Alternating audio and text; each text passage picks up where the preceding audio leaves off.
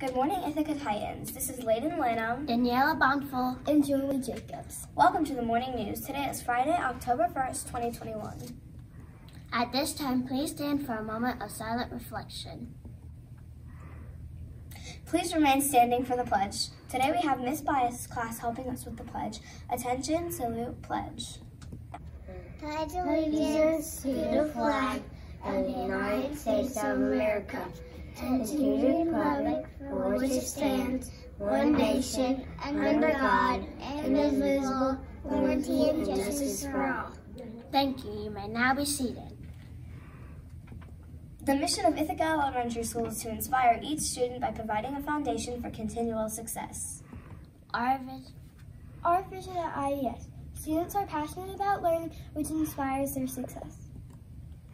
Today, the weather is sunny with a high of 83 and a low of 63.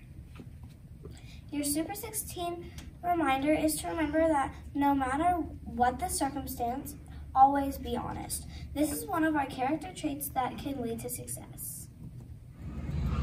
Happy birthday to Lily Hughes and Anderson Palma today. This weekend's birthdays are Mary Aduebo, Kennedy Purvis, Rayleigh Langley, Yacier Gonzalez, and Adrian Stewart. Happy birthday, Titans! Today we will spotlight the Hispanic word, Bienvenido.